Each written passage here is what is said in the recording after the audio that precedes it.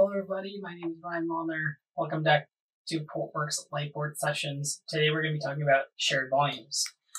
So shared volumes, what are they? How are they different from a normal volume?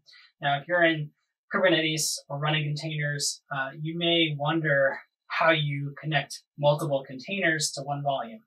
Right? This is the case for NFS shares or things like web containers and things like that.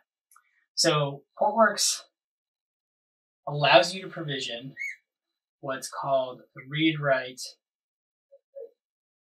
ReadWriteMany volume.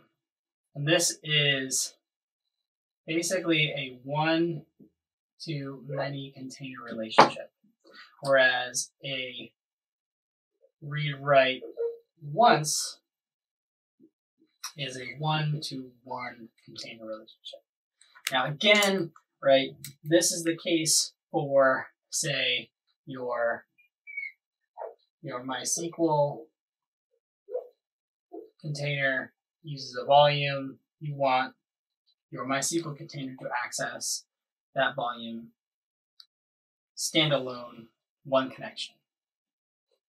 You may have kind of a web-based application that needs to access the same shared location in a single volume.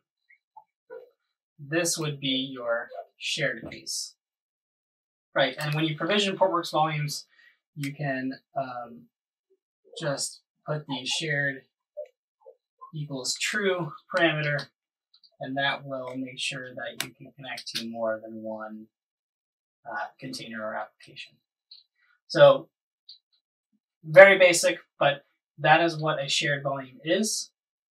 And it just means that you can share that volume between multiple applications at once.